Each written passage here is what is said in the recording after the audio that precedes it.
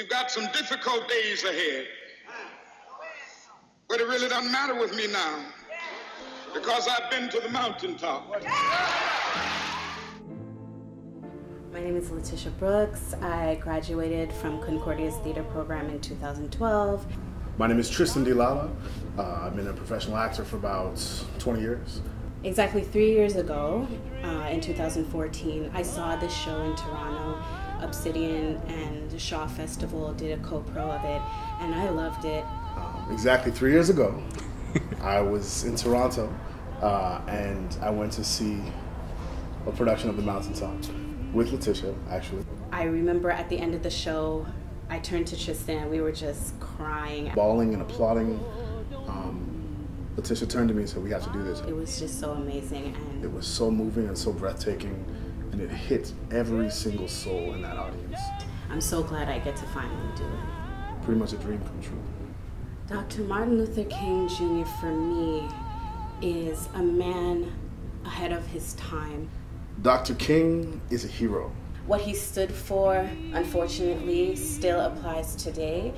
And he was also so brave. I don't think most people would be willing to leave their families and go on the front lines and march for what they really believe in. A lot of times he's reduced to a march and a speech.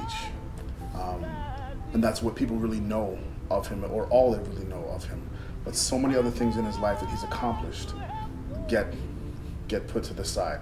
He had a wife and a family, and he was just out all the time going after what he believed in. In researching him more for this role, I'm reminded of how much he was a hero to me growing up for all these other different reasons.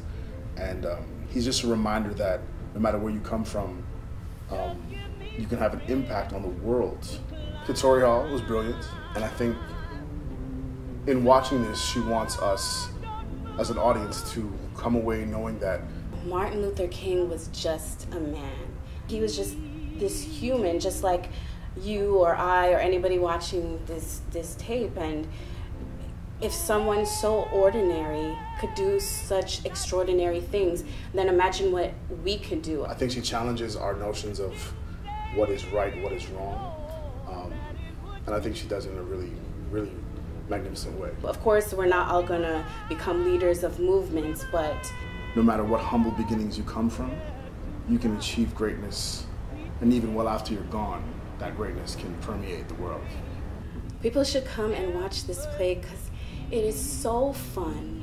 You are gonna laugh, you are gonna cry, you are gonna think and talk about the show after you leave. Because it's gonna be lit, because it's dope.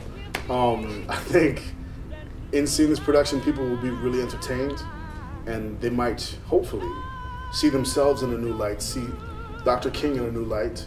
They might challenge themselves on things that they think they believe in.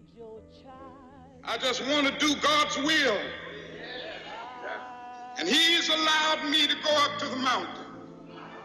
And I've looked over, and I've seen the promised land. I may not get there with you, but I want you to know tonight that we as a people will get to the promised land.